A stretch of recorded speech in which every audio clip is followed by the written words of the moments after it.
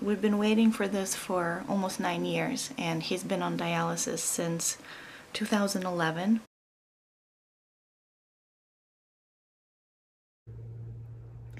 Hey guys, it's July 2nd, and it is 11:50 p.m. and we just said our good nights. This is like the hardest thing to do, is to actually be away from each other.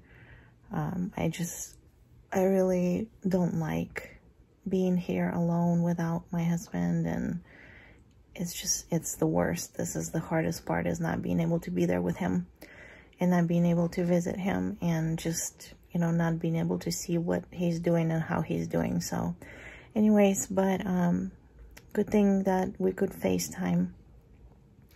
But yeah, just getting ready to go to bed, and tomorrow is on to day 3, which technically tonight at 6, it's been 24 hours since his surgery was done. So yeah, I don't know how to count that, but you get the point.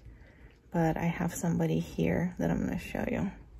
He's right here. What are you doing? What are you doing? Okay guys, so today is Friday the 3rd, and this morning we had a call with a pharmacist who went over all the prescriptions, medications that he's going to be needing to take. And so they're getting an order for that to the pharmacy today, and maybe he will be coming out tomorrow, getting discharged tomorrow, Saturday the 4th, possibly. We don't know for sure yet. So that's good. Another thing is, he said that his kidney is working, but not as well as it should at this moment. So he is going to need dialysis before it starts working completely, like, well. So that kind of sucks. I don't know how normal this is, since I really wasn't able to talk to the doctor about it. This is what's really frustrating about this whole experience, is that I'm not there. I can't go to the hospital and be there when the doctors are visiting and asking them questions. Other than that, everything else seems to be going okay. And I look like poop because I haven't washed my hair today, because I want to dye it. So it's been overdue. I'm sure you guys can tell. I'm gonna try and dye my hair today and then look a little bit better, hopefully. So we'll see you a little bit later. So today is Saturday the 4th, and if you're celebrating, happy 4th. And what I'm doing now is I'm actually cleaning the bedroom, cleaning the floor, sweeping, mopping, dusting, doing kind of all these kind of sorts of things to make sure that everything's clean. So I've got my mop right there, just mopping the floor, picking things up. Some things are on the bed right there. But anyways, because my husband might be coming home today, so I just want to get this done, and yeah, that's what I'm doing so far. Been getting calls from different people, learning about medications. Yesterday we had a call with a dietitian about food, and with a pharmacist about his medications that he's going to be taking. And today I just had a call from a clinic that he's going to be visiting twice a week for the first, I think, 3 months or so. So yeah, so just kind of getting all that information, but that's what's going on. So I'll talk to you later. Coming out and on my way to go pick up my husband. So yeah, I'm so excited. I am nervous, but I'm excited. I am gonna go and go stop at one hospital to get his prescription medications first. And then after that, I'm going to go to the hospital where he's at and then get him. So, yeah, and the reason I'm saying I'm nervous is just, it's going to be a new chapter in our life, and it's going to be a lot of new things that we need to get used to and kind of get into the routine. So that's why I am that type of person who is who doesn't really like the change that much, but at the same time I know we can do it. It's just I don't like to go through the process of, you know, learning the new things and making the changes and all that. So yeah, it's gonna be, you know, hopefully it's not gonna be too complicated and too difficult to go through all this, and then you know, as soon as we get used to things and things are gonna get back into its new normal and in place, then it's gonna be much better. I'm here at the hospital that has the pharmacy that I'm supposed to pick up the pills at, so I just went in, got it. I think they had people waiting outside in line, so they don't let too many people go in. So I had to wait a little bit, maybe, I don't know how long it took me, maybe about 30 minutes or so. So anyways, got the pills. This is a big old bag. I don't know if you can tell how big it is. I'll show you compared right there. So big old bag, there's a bunch of pills in there.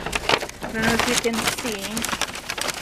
I think altogether is like 10 different ones. So there's that, and there's that right there.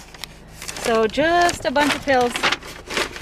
But anyways, heading to the hospital where my husband is at so I can drop the pills so they can review it, and then finally I'm gonna go and pick him up. So just made it to the parking lot of the hospital where my husband is staying, and I'm just waiting to hear when I need to go and drop off his medications, and then after that I'm just gonna be waiting in the car for him to get released.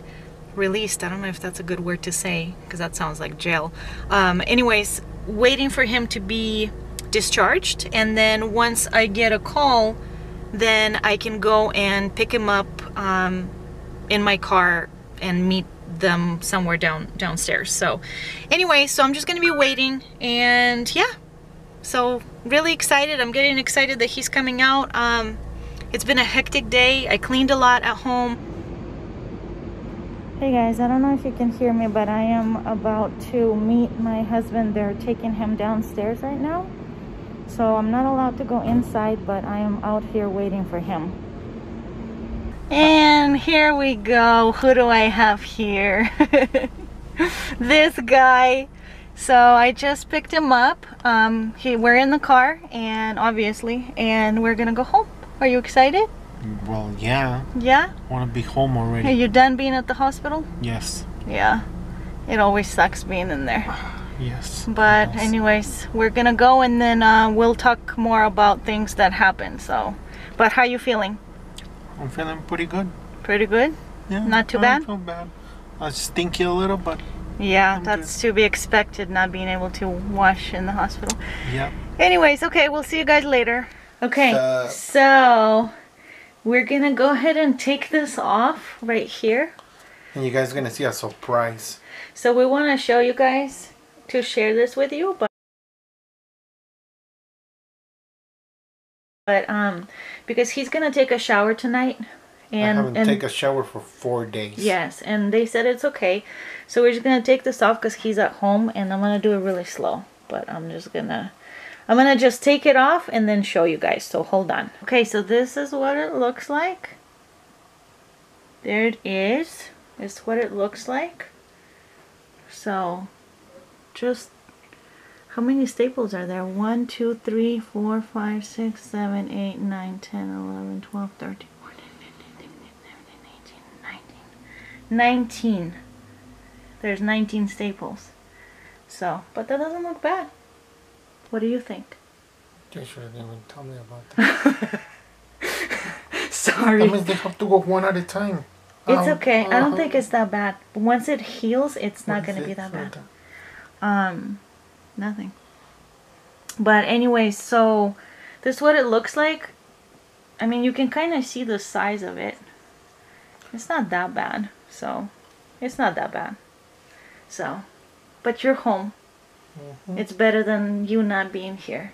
So, I'm happy. It's going to be a nice car. Another thing that he has is, I don't know if we showed this or not, but he has a catheter And so right now he has this tube that connects to him, and then it drains in this baggie right there. So I don't want to show you a lot, but yeah, this is what it does. And then once we go back, then they're gonna have to remove this, and it's gonna be better. So yeah, but yeah, we'll show you more later.